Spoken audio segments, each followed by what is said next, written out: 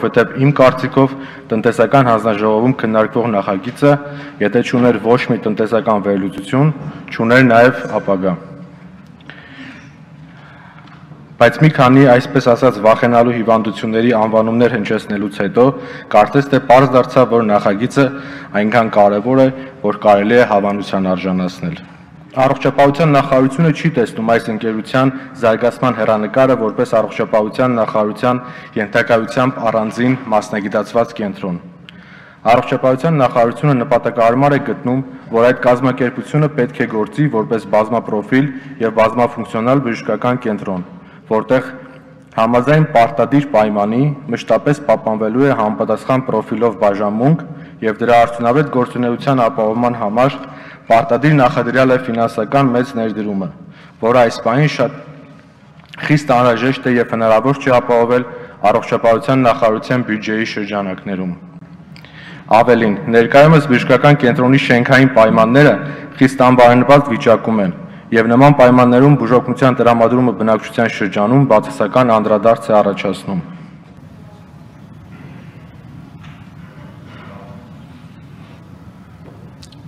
Լուսինե Բադալյան։ Իհարկե առողջապահական համակարգը ընդհանուր առմամբ կարող է լինել շատ շահութաբեր, բայց իմ կարծիքով այդքան էլ ողջամիտ չէ ամբողջությամբ առողջապահությունը վերածել բիզնեսի կամ շահութաբերության, որովհետև առողջապահությունը երկրի ստրատեգիկ նշանակություն ունի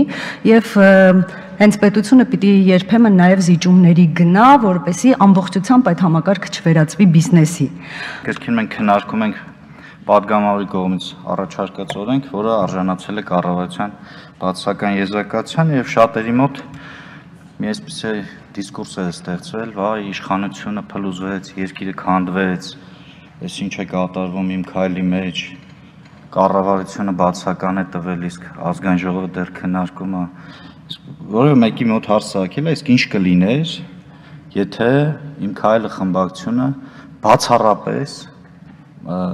բացառապես ստորագրեր կառավարության բոլոր որոշումների տակ կամ չլիներ բանավեճ։ Դա կնշանակեր, որ ըստ էության ազգային ժողովը կորցնում է իր հավասարակշռման լծակները այս ամեն ինչի մեջ։ Այսինքն սա շատ նորմալ ու ողջունելի գործընթաց է եւ շատ լավ է, որ կա այս դեբատը։ Հիմա որ դուք եկի ասում եք սեփականաշնորհենք, սեփականաշնորհման արդյունքում ինչ էինք ունենալու թե Մաքսիմում 2-3 տարի հետո դուք կարող եք երաշխավորեք, որ դա էլիտար շենքեր չեն կառուցվելու։ Դրա համար ավելի լավ է մի հատ այդ օրենքը գնացեք, բացեք, նայեք, այդ գործիքակազմը մի հատ ուսումնասիրեք, ոնց են անում պետություն մասնավոր համագործակցությունում ամբողջ աշխարհում հիվանդանոցների կառավարումը։ Եվ ընդհանրապես աշխատեք բուժ հիմնարկների սեփականաշնորհման համար փորձեք ստեղ չգալ։ Չստացվինս, որ մանկապարտեզներից բրծել ենք, հիմա անցել ենք բուժ հիմնարկներին։ Պարոն Ենգիբարյան, դες շատ չեք զարմացրել, որ դες խառնվենք իրար, որ այս հակադրությունը ինչի առաջացել։ Հակադրությունը միշտ պետք է լինի։ Եվ հակադիր ուղղությունների մեջ է բանավեճի մեջ կգտնենք ճշմարտությունն, ես որ չեք զարմացրել, այտենց շատ նորմալ է։ Այնպես բան մի ներկայացրեք, որ աշխարհում եզակի երևույթ կատարվեց խորհրդարանական խմբակցությունը եւ կառավարությունը հակադրվեցին։ Պետք է հակադրվեք, բայց ինչ պետք է անեք։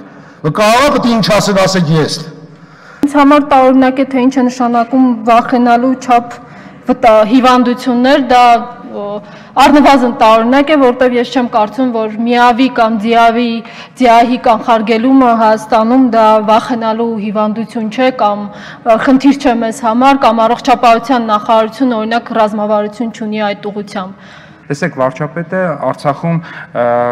խոսեց 5 միլիոն քաղաքացի ունենալու մասին եւ այս հարցում մենք կարծում եմ, որ այն հիվանդությունները, որոնք որ պետք է բուժվեն ենթադրաբար այս բժշկական կենտրոնում, դրանք պետք է լինեն ուղղակիորեն պետության հոգացության աջակցության տակ, որովհետև դրանք ես կարծում եմ նաև ծնելիության մակարդակի վրա ուղղակի ազդեցություն ունեցող հիվանդություններ եւ այո ունեն ռազմավարական նշանակություն եւ որոշ դեպքերում կարծում եմ պետության համար ռազմավարական նշանակություն ունեցող խնդիրների լուծելիս մենք չպետք է գնանք 100% բիզնես տրամաբանությամբ, այլ պետք է գնանք պետության համար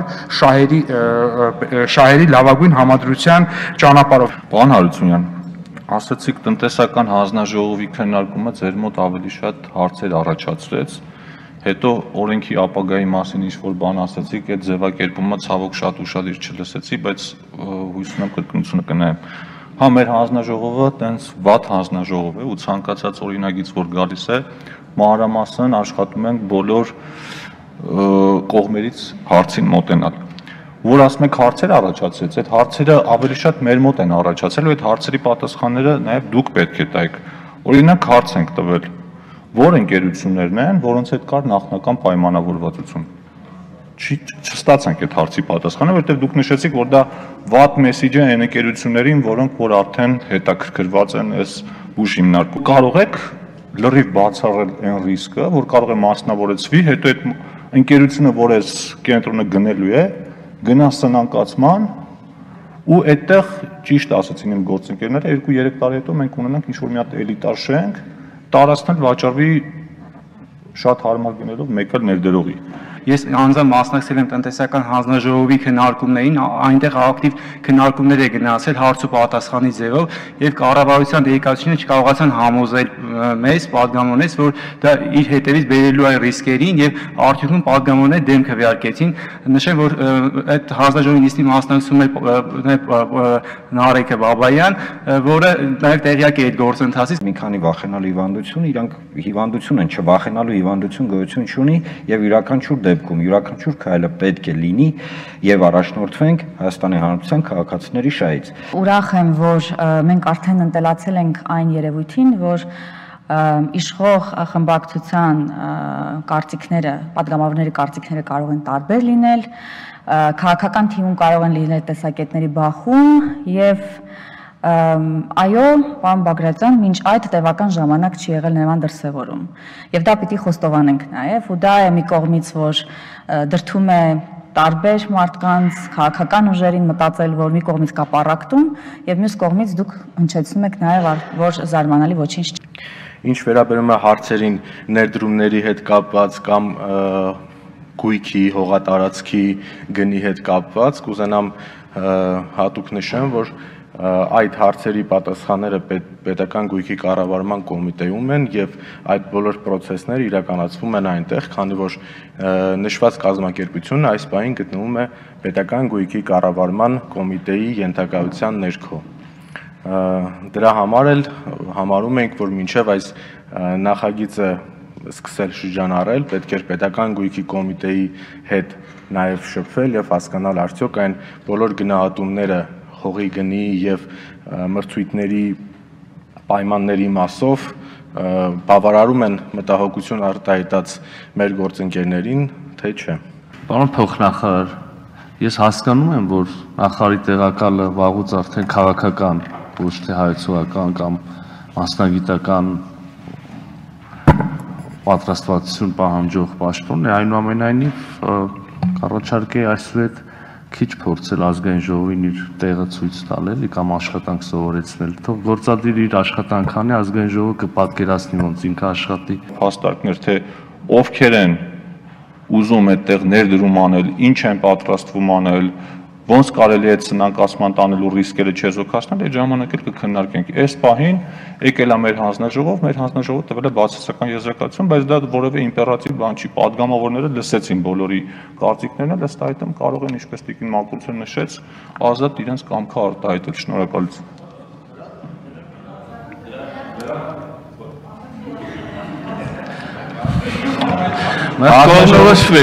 Հանձնաժողովը պարոն Զեյնալյանի առաջարկին տվել է դրական եզրակացություն, այսինքն մենք ցանկանում ենք այս կենտրոնը պահել առողջապահության նախարարության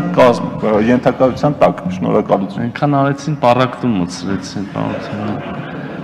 Հիվանդության անուն այստեղ չեմ տվել, հակառակ ես նշեցի, որ չեմ ուզում ելույթս ծանրաբեռնեմ թվարկելով այդ հիվանդությունների անունները, որպեսզի ձեզ չշեղեմ այդ տերմիններից եւ հիվանդությունների անուններով։ Մի քանի փաստ նշեմ, ավելի ճիշտ պարզաբանում։ Երևանում բժշկական կենտրոնների ծանրաբեռնվածությունը 77% է, մարզերում 50% ընդամենը։ Միջինում 71% ծանրաբեռնվածությամբ են աշխատում Հայաստանի Հանրապետությունում բժշկական կենտրոնները։